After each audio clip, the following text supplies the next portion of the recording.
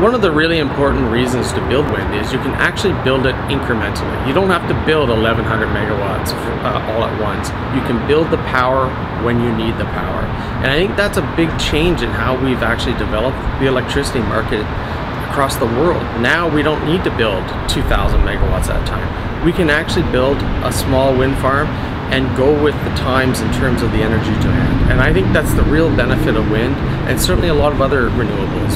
I think historically in the province we've developed hydro assets, and it has really come from that I think we're used to developing that, and there hasn't been an uptake in wind energy development. What needs to change for us to catch up is a policy directive from the government.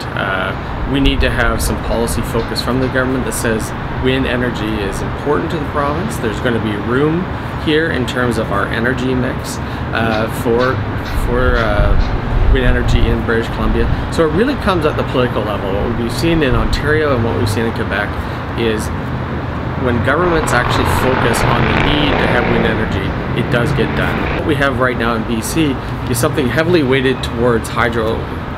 And we think by adding wind into the grid, maybe even solar, we're going to have a much more diverse grid and a much more diverse energy mix that we get from different sources rather than just hydro.